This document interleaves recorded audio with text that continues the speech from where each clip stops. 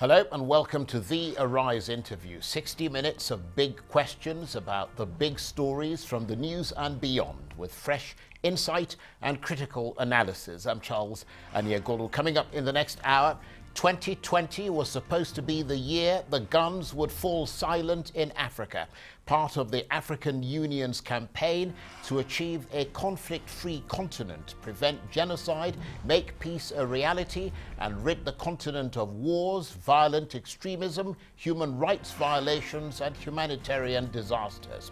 But that dream has turned into a nightmare as the number of insecurity hotspots across the continent continues to grow, and various efforts in search of peace and security fall dramatically short.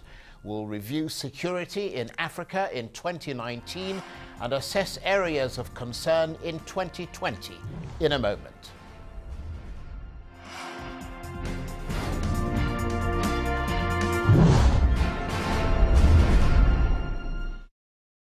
So, yet another attack in Kenya's northeastern border with Somalia and growing insecurity in the Sahel, as well as Nigeria, Cameroon, South Sudan, Central African Republic, DR Congo, Libya, and the list goes on. The deadly consequences of violent conflict are there for all to see across Africa: crime, terrorism, and the proliferation of small arms, exacerbated by the existence of large swathes of ungoverned spaces that leave room for illegal activities, helped, of course, by persistent corruption, poor governance, and bad leadership. Terrorist organizations such as Al-Shabaab, Al-Qaeda in the Maghreb, IS in the Sahel, Boko Haram and ISWAP in Nigeria and the Lake Chad Basin continue to destabilize the region, costing the continent billions of dollars and creating some of the biggest humanitarian crises in the world. Throughout 2019, the continent seemed to be stuck in permanent crisis mode. So will it be any different in 2020? Well, the African Union has set itself an ambitious target of silencing the guns in 2020. Take a listen. So based on the flagship project of silencing the guns pursuant to Agenda 2063, the Peace and Security Council developed a roadmap for silencing the guns in Africa. So while the roadmap recognizes that the drivers of crime and of terrorism and conflict in Africa have varied, the use of small arms has been a common characteristic amongst all of them. Another common characteristic and casualty is that of Africa's development. Conflicts escalate, fueled by the availability of weaponry, and undermine our quest for peace and security. The biggest challenge we have in the continent is really peace and security. Silencing the guns, it's not only the responsibility of African Commission, it is also the responsibility of each and every country in our continent. It is also a strong signal outside the continent. Those who are still pouring more armaments in this continent and trying to militarize it. We hopefully get the understanding of everybody that enough is enough when it comes to bringing more armaments in the continent. The African leaders have come to realize that very little of their ambitious project for Africa could be actually accomplished if they don't succeed in silencing the guns. All these conflicts between Somalia, in South Sudan, in Libya, in the Central African Republic, they reflect deficiencies in governance. They reflect the problem which we have in Africa of managing diversity. If we can address these factors and find durable solutions, we'll be able to go on a steady path towards silencing the guns. Well, to help us review security in Africa in 2019 and to look ahead to 2020, let's speak now to two top-notch security and defence analysts. First, David Otto joins us from our London studios, and later in the programme we'll be joined here in Abuja by Dr. Kabiru Adamu. And let's go straight away to London. David, thank you very much indeed for joining us. From your vantage point as a seasoned defence and security analyst, does the AU's plan of silencing the guns in 2020 seem more like a slogan than a programme? Thank you, Charles. I think from my perspective, I think it's always good to have a plan, and that's quite encouraging to have a plan, which, of course, this was set up in 2013 by the EU to silence the guns, from 2020. But I think, as you rightly said, this sounds to me more like a slogan because, the mechanisms that needs to be put in place in order to silence the guns is yet to be fully established or even established at all. If you look at the 5 corners of Africa, talking about North Africa, for example, you look at the situation in Libya, it's more chaotic than it was in 2011 when it all began. If you look at East Africa, as you rightly mentioned, there are critical security issues in Sudan, South Sudan, Somalia. You have countries like Kenya, Mozambique, suffering from terrorist organizations, including, Al-Shabaab. If you go to Central African Republic itself as a country or as a region, you've got a crisis between Ambazonia defense forces and the government of Cameroon. You also have Boko Haram, within that same region, which spreads across Niger, Chad, but most importantly in Nigeria, which then leads you to the west of Africa.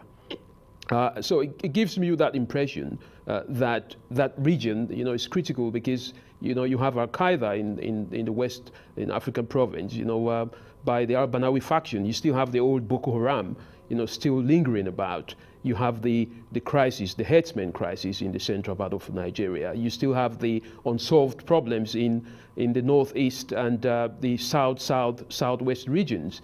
So that area hasn't actually achieved anything. And then you talk about Central Africa going back to DRC, Cameroon, Niger. The Luptako Goma region, Charles, has been, crowded by Al-Qaeda and ISIS jihadists in Mali, daily attacks in Burkina Faso, in areas like Niger, again, as I mentioned, Chad. So look at the global picture, the African global picture, I mean to say, from the central to the east, to the west, to the south, with South Africa with xenophobia, which I forgot to mention. It tells you that this audacious plan, even though it looks good on paper, hasn't actually had any substantial, if I want to use that word, substantial way forward plan. I don't think the guns will be silenced come this 2020. I think what has happened generally is that the African Union is getting more silence, than the guns that it intends to silence, Charles. Well, that's very interesting, David, and thank you very much indeed for setting it all out there in very clear, lucid language for us. With me in the studio here in Abuja is another very well-respected security and defense analyst, Dr. Kabiru Adamu. Thank you very much indeed for coming in. You heard David Otto in London there. Would it be fair to say that the biggest challenge to realizing the aspirations of people in Africa is conflict and insecurity? I agree totally. Like David has painted, virtually everywhere in Africa, you look at, there is one form of conflict, insecurity. And there are trends that I would say have defined those conflicts and insecurity. One of them is weak government, for lack of a better word. Virtually all the states where you have those levels of insecurity are characterized by very weak governance structures. And so inherent in that you have emerging indicators of insecurity that unfortunately, because of the very nature of that governance, is unable to tackle. And then if you now move to the regional level, because most of parts of Africa, depending on where you go to, West Africa, there are regional arrangements, some of them political or economic. They have over time attempted to come together and seek to address these issues. Inherent in that too is the inability to implement some of the decisions that they've taken. So it's an unfortunate cycle that we've seen over time, and that is, as it were, blossoming, leading to the same issues of insecurity that is worrisome. And the quality of life is being affected. Of course, people are dying, properties are being destroyed. I mean, there's no way good governance can even take place in such an environment. So it's an unfortunate cycle that appears quite bleak. Well, we will take a look at the humanitarian consequences of all this later in the program. But David Otto in London, do you agree with that assessment that conflict is one of the biggest impediments to the implementation of any development agenda in Africa and tops the list ahead of poverty, unemployment, and even corruption? Of course, I do agree. The question sometimes is which comes first? Is it the conflict that comes first, or is it poverty that comes first? The African Union had properly diagnosed that conflict was the biggest, if not the topmost serious problem that Africa faces. You can't have any form of development, with a conflict-ridden state. So I think what the African Union really needs to do, which I'm sure we'll get to, is to, rather than look at Africa as a generic country, is to encourage each and every one of its member states. Because mind you, the African Union is clearly made up of member states. Each and every one of its member states needs to look at its particular dynamics and develop a structure that would enable them to deal with these issues of insecurity vis-a-vis, their economic ambitions. That is the only way that the African Union can clearly, achieve what is set out to achieve. You don't achieve an African silencing of guns 2020 when you don't encourage individual member states to build resilience. So I think this is quite important. But let's not forget the external impact that Africa is going to face, in 2020, one of which is the influx of foreign fighters, that have come from the collapse of the Islamic State. We've seen them embolden the conflict situation in Africa. So I think that's quite important. But also, Charles, the issue of climate change. The deterioration of climate change began, Okay, I'm really sorry, David, but I'm going to have to interrupt you there, David.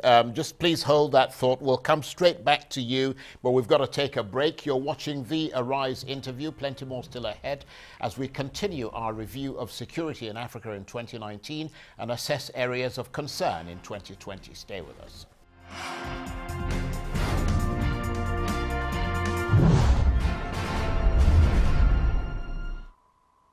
Welcome back to the Arise interview. I'm Charles Anyegolu. Now, earlier this month, the United Nations envoy for West Africa and the Sahel, Mohamed Ibn Chambers, said the region is experiencing a devastating surge in terrorist attacks.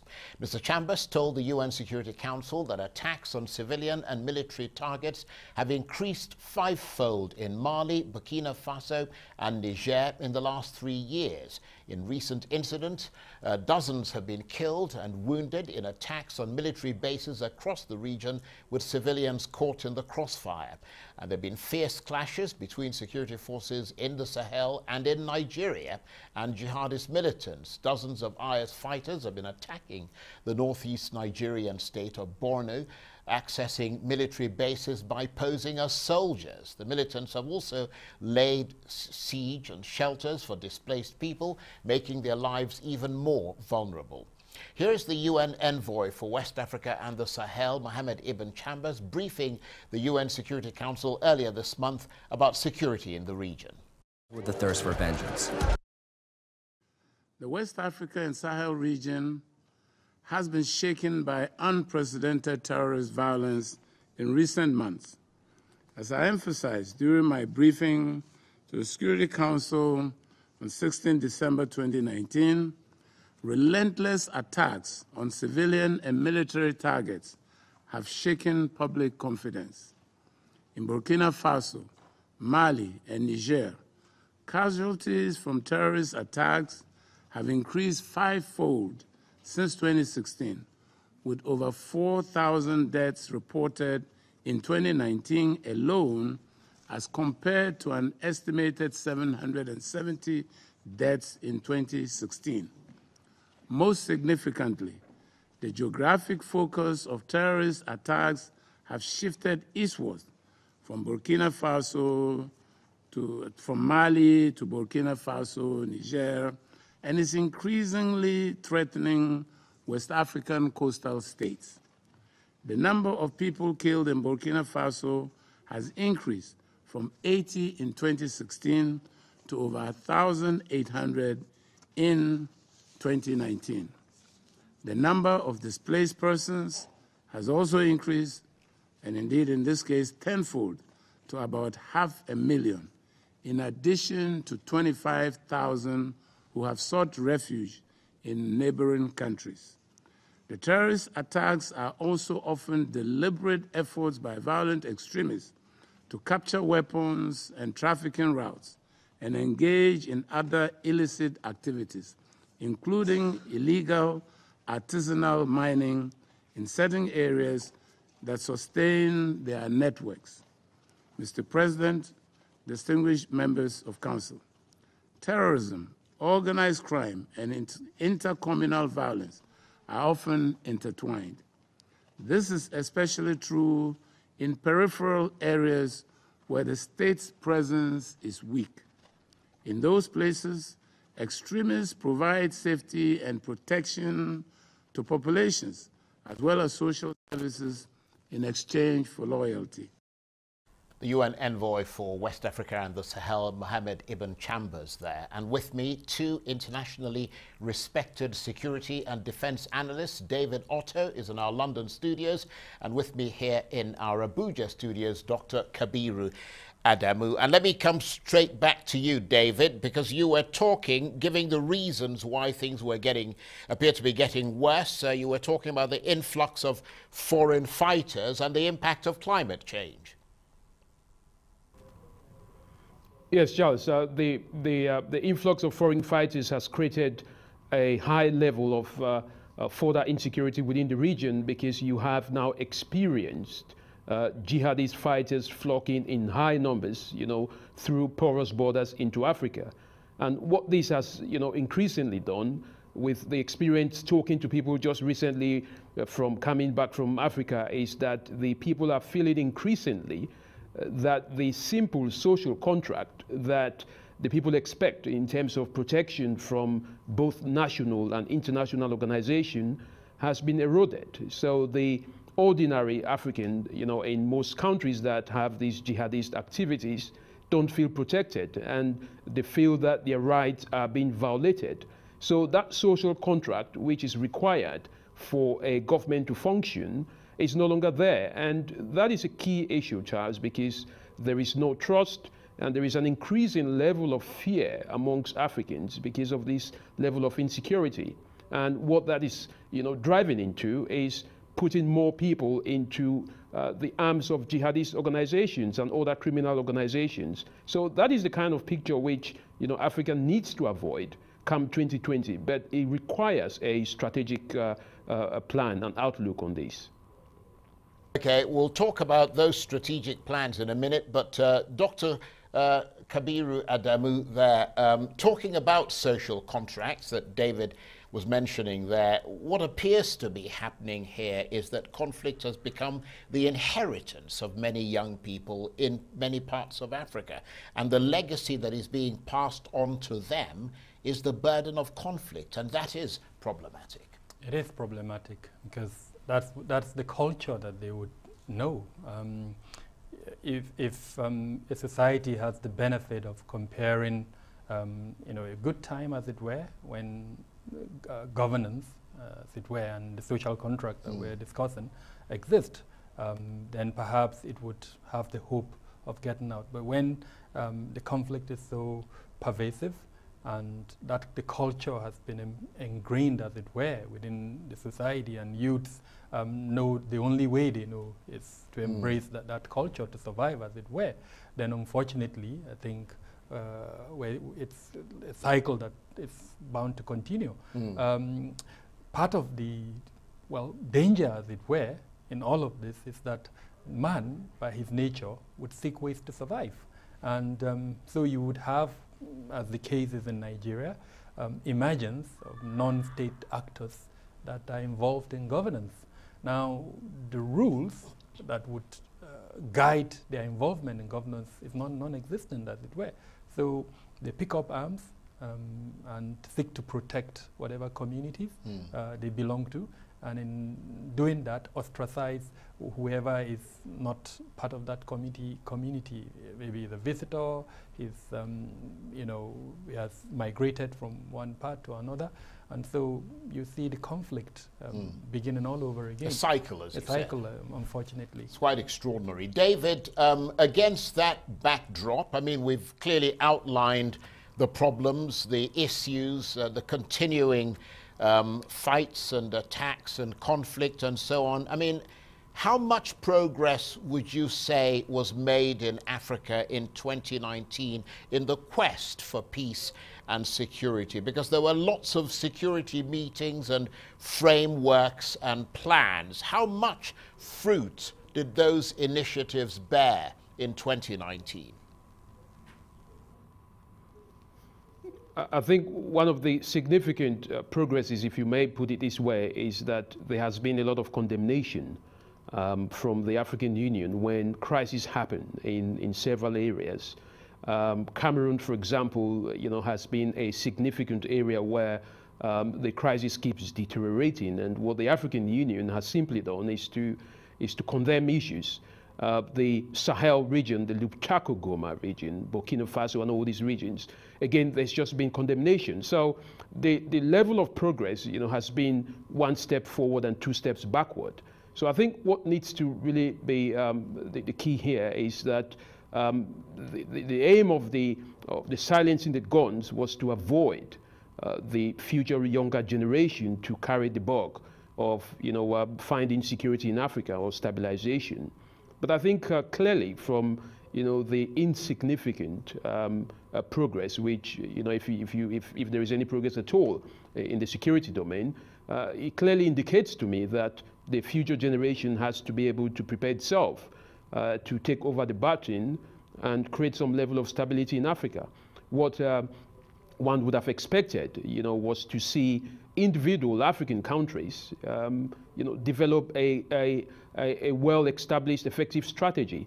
But my experience, going to Africa and talking to African leaders and civil society and all stakeholders, is that there is this interdependence, or what I call the high dependence on Africa's security being given to outsiders. A lot of African countries, still rely on the West, to provide its security. Whenever you talk to them about capacity building, the next question is, who is going to fund this? So I think the moment African countries realize that there is no economic development without stability and security in the 21st century, then we would have some progress. Right now, I think, it's just motion without movement. Okay, well, let me ask you this, Dr. Kabiru Adamu, because we're looking at progress. The problem, of course, is that while progress has been made over the last 2 decades or so, and the guns have fallen silent in previous hotspots such as Angola, Ivory Coast, Liberia, and Sierra Leone, conflict has exploded in places like Libya, South Sudan, the Central African Republic, the DR Congo, the Lake Chad Basin, parts of Nigeria and Cameroon, the Sahel and the Horn of Africa. So lots of new threats there. Exactly. And I think just to build on what David has mentioned, the fact that when you talk of the Sahel, perhaps the greatest trigger of the conflict violence in the Sahel is Libya. And currently the initiatives we're seeing are not African driven. The first one was Russian driven with Turkey, and then recently the EU, Germany heading that. One would have expected African countries, seeing that the impact is theirs, they're feeling the impact more. They probably understand the cultural dynamics involved to play the lead role in terms of mediating in that conflict. And of course, by doing that, solving their own challenges. And part of our, as it were, disappointment is even regional, leaders, unfortunately, have reclined. A good example is West Africa. The role Nigeria used to play in the past in, galvanizing West African countries to stem this type of violence. Unfortunately, Nigeria no longer plays that. If you look at perhaps Kenya and the role it played in Somali and all that, that too has declined. I suppose they're having to deal with their own conflicts, exactly. And that's taking a lot of their attention. But stay with us. This is a very interesting discussion. You're watching the Arise interview. Plenty more still ahead as we continue our review of security in Africa in 2019 and assess areas of concern in 2020. Stay with us.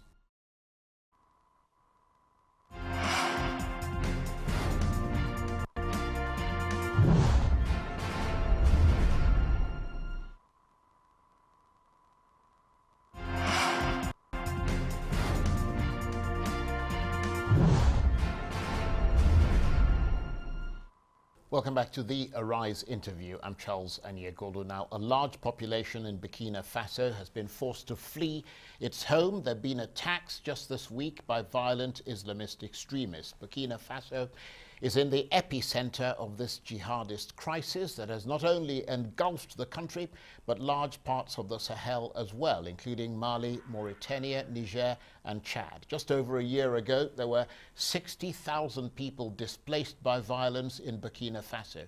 Today, it's more than 600,000, according to the Norwegian Refugee Council. So a tenfold increase in the number of people displaced by violence in 1 year.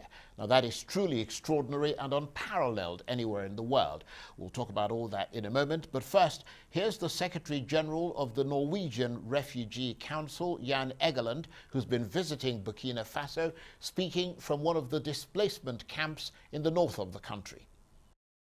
So we're now in Barçaloga in northern Burkina Faso, which is the epicenter of the fastest growing humanitarian emergency in the world today. There were 60,000 people displaced last January. This January, there are more than 600,000 displaced by horrific violence.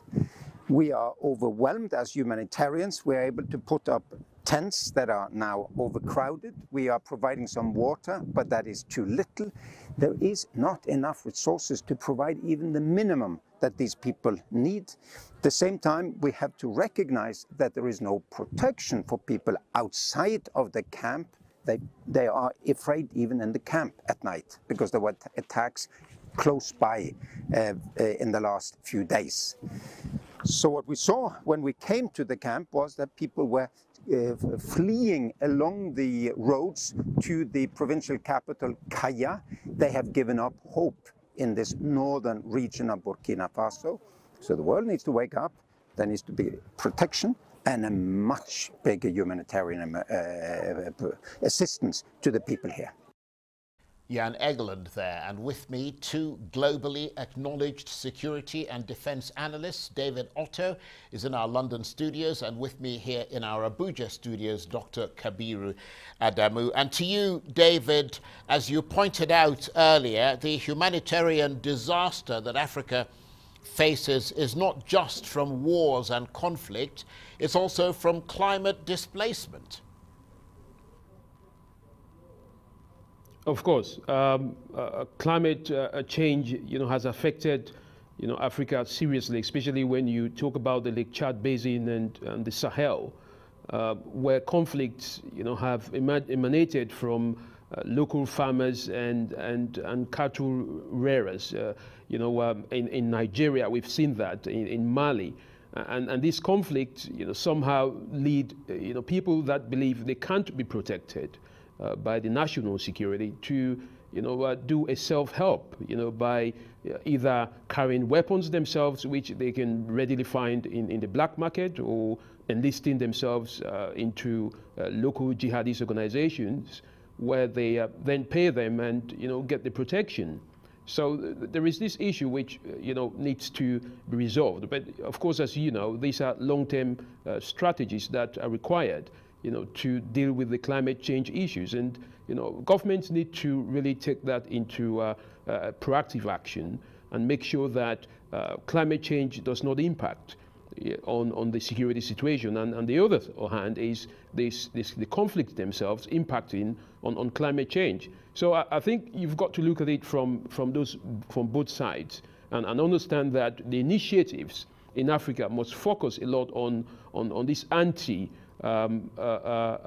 terrorism issues, which, you know, then lead to other bigger crises. So this is a big issue, Charles, and I hope that African governments can really look at the issue of climate change and wars, especially within the Sahel and the Lake Chad, and see how they can really, you know, claw back, you know, some of this impact that it has as we speak. And Dr. Kabiru Adamu, just looking at this withering humanitarian crisis across Africa, I mean, in addition to things like climate change, natural disasters and so on, you've got South Sudan, Congo, Lake Chad, Cameroon, Nigeria, etc., all conflict-induced, or at least partly, perhaps majorly conflict-induced. Yeah, are you referring to the humanitarian? The humanitarian challenge? Yes, you know, it's well documented, and of course the UN has severally released statements in showing clearly the impact of the conflict, as it were, on the humanitarian challenge or disaster in parts of Africa, including, of course, Nigeria.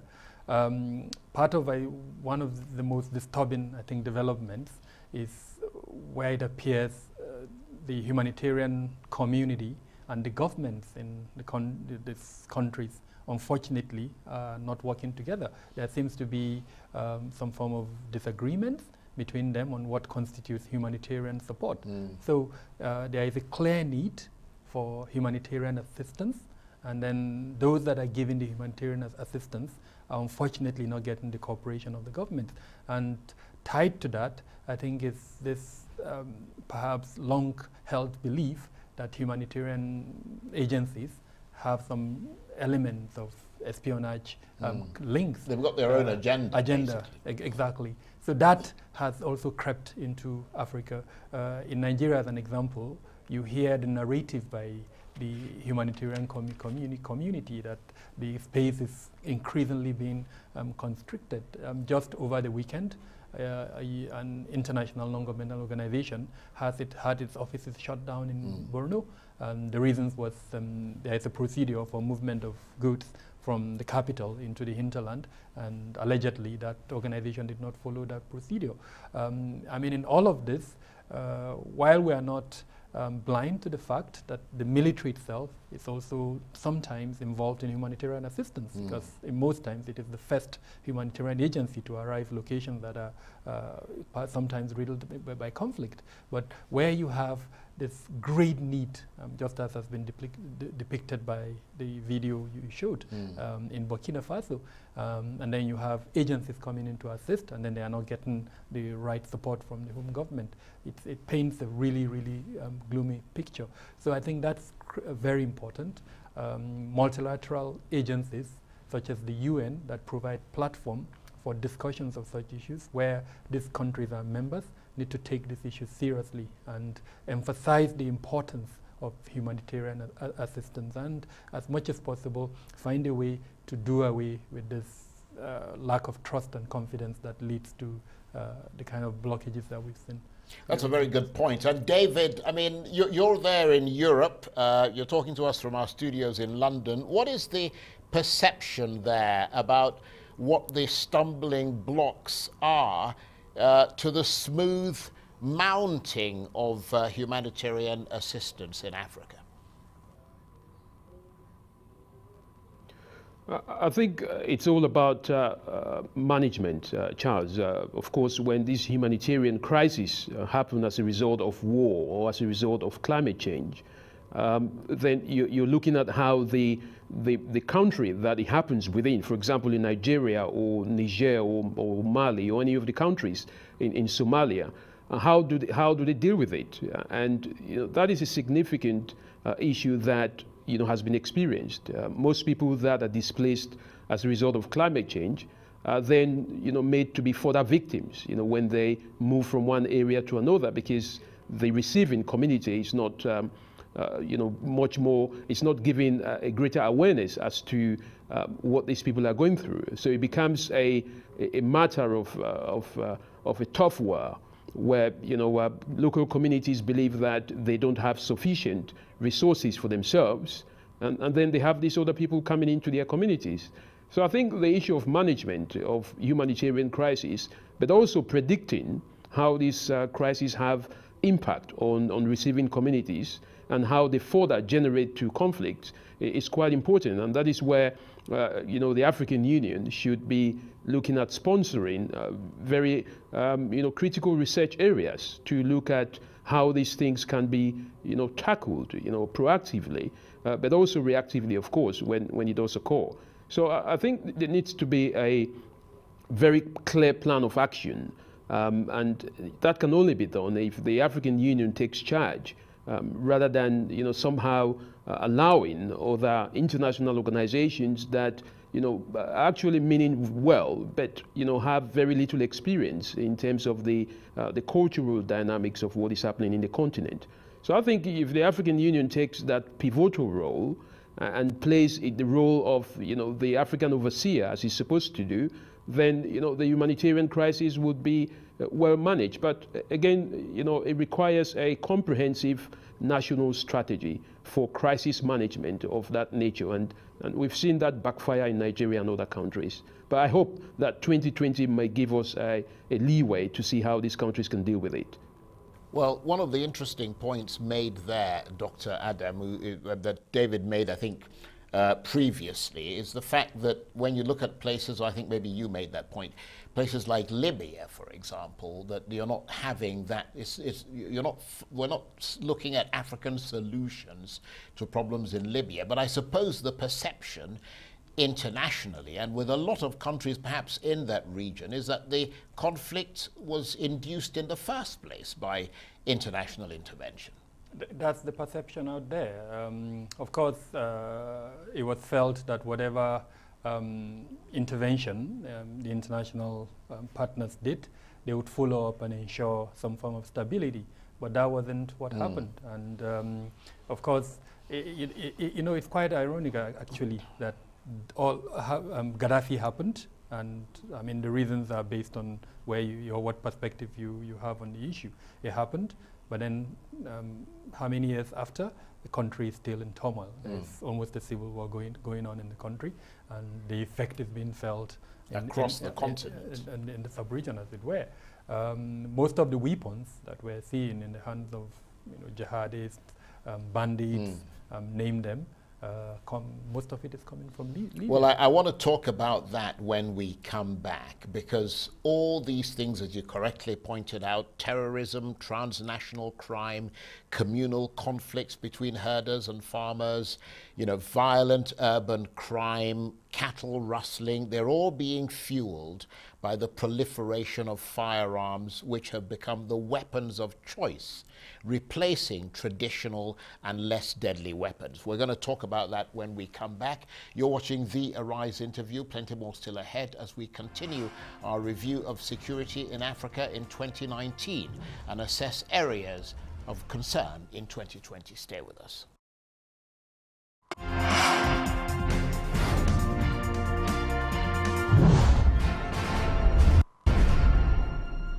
Welcome back to the Arise interview. I'm Charles Onyekolu. Silencing the guns by 2020. That was the proclaimed goal of the African Union back in 2016, a goal which many experts believe is unattainable, especially if illegal arms continue to flourish. Around 40 million unregistered small weapons are currently in circulation on the continent, everything from large lorry loads of arms to petty weapons smuggled by individuals, making make it across porous borders.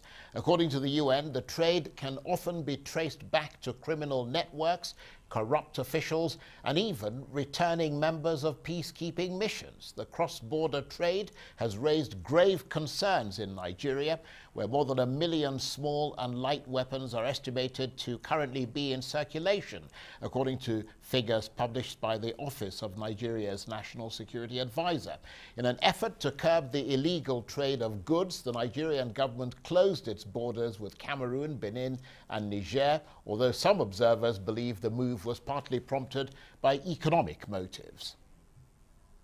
And with me, two international security and defense analysts. David Otto is in our London studios, and with me here in Abuja, Dr. Kabiru Adamu. Thank you very much indeed for staying with us. To you, David, according to the Geneva-based research center Small Arms Survey, civilians, including rebel groups and militias, hold more than 40 million small arms and light weapons, while government-related entities hold fewer than 11 million in Africa.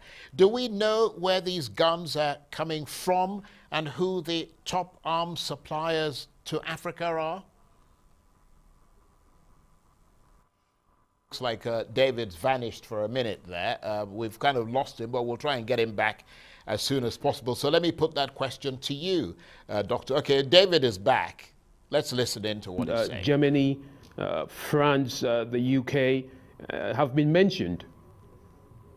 Have all been mentioned as, you know, some of the key countries that supply arms. Of course, about 22 African countries also manufacture small arms, but the majority of these arms are coming from outside Africa. So I think it's important to understand that, you know, we cannot apply the Hollywood model where you buy more guns and, you know, buy more, you know, warships or, you know, fighter jets, and then you kill the bad guy, and then all the problems are resolved. So I think it's quite important to, you know, to have that understanding that it won't work that way.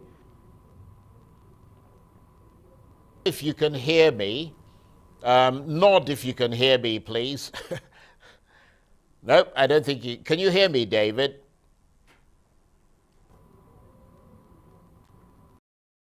There from that cut in communication, but we'll try and resolve that and get back to him as soon as possible. But Dr. Kabiru Adamu is with me in the studio. Of course, African countries also, in addition to the places that David mentioned, we missed a bit of that, African countries also manufacture various kinds of small arms and light weapons, and these are also, and they're also, of course, homemade, a sort of homemade weapons production industry, isn't there? Exactly.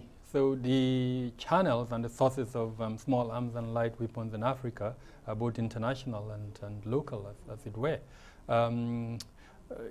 You've mentioned the local manufacturing, you know, sources, but the one that I think is more concerning, which unfortunately is not well documented, is the armory of government security agencies, either corrupt members of the state security departments selling them, or, you know, yes, sometimes I read even about that. hiring them out Yep. for illegal purposes, or in some instances, as it happened recently in Niger and of course in Nigeria, where you see the terrorists raiding you know, military formations and other security formations, and then taking over their armory and, you know, cutting away the ones they're interested in, and then of course touching the ones they're not interested in.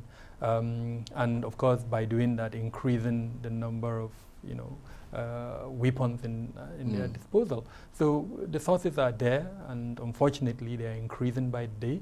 A recent study by a German-based organization showed clearly the correlation between the increase in this small arms and light weapons proliferation in Africa, and then the illicit funds that are coming into Africa. Criminal networks who want to support the flow of these illicit funds, unfortunately control these networks, and so they arm groups, sometimes through some of the channels that we've mentioned, from Europe, from Asia, as it were, and then of course through local manufacturing sources so that they can control those networks, and in the process, the continuation of the kind of conflicts and insecurity challenges that are inherent in Africa. And David, I presume you can hear me now. Yes. Yeah, we lost you for a minute there. And of course, of all these weapons that we've talked about that proliferate across Africa, the AK-47 remains the most dangerous killing tool on the continent, from what I read, causing more deaths, apparently, than bombs, grenades, or mines. Yes, of course, Charles, the AK-47 has become the weapon of choice because it's quite easy to operate. It's quite easy to cause a huge amount of casualty. It's not as expensive as other sophisticated weapons. So it's a weapon of choice for most organized crime groups and terrorist organizations. And, of course, African governments, and non-state groups have spent and continue to spend millions to buy these AK-47s. So it has become the weapon of choice. Again, as my colleague Kebbi Adamu said, there are the way these jihadists and these criminal groups get these weapons is quite interesting for research, because one of the things that we've seen recently, not just in the Lubtaku Guma region of Sahel, but also in Nigeria, is that the jihadist organizations have become more armed, and they are now cutting away weapons from these armed forces, and then increasing their sophistication. So it tells you that yes, you have this increase in proliferation of arms from neighboring countries, that African governments are spending lots and lots of money buying arms, because again, as I mentioned earlier, there is this misconception that the more arms you buy, the more you would solve the problem of terrorism. But of course, it is not the case, because you've got to deal with the reasons why people take up arms in the first place before you look at the issue of counterterrorism, which is countering the taking up of arms. So I think the focus for the African Union, if it will realize its silencing of the guns, is to deal with the issues why people take up arms, rather than trying to curtail, of course, simultaneously curtailing the proliferation of arms. But Charles, the porous borders that African countries have at the moment gives me little hope that without solving the problems of the borders, we would be able to stop the influx of arms from organized crime organizations, groups. Okay, Dr. Kabiru Adamu, let's look at the months ahead. Is there anything you see, any signs at all that 2020 will be more peaceful and less insecure than 2019? I would love to tell you yes, but unfortunately the prognosis doesn't indicate that. The challenges, unfortunately, are increasing. At the beginning of the conversation, we agreed that it's a political, most of the causes are political. Governance, unfortunately, is not improving in Africa, except if political leaders tell themselves the stark truth and seek ways to improve governance, reduce poverty, tackle illiteracy, the unemployment rate, and then, of course, the issues around climate change that we've mentioned, which we're not hearing that at the moment. So unless if there's a conscious effort to address these root causes, it's not very likely that we'll see an improvement in 2020. Okay, Dr. Kabiru Adamu and David Otto in London, both internationally recognized security and defense analysts. Thank you very much indeed to the two of you. That's it for this edition of the Arise interview. Join us again tomorrow from me and the entire team here in Abuja and London. Bye-bye, and thank you for watching.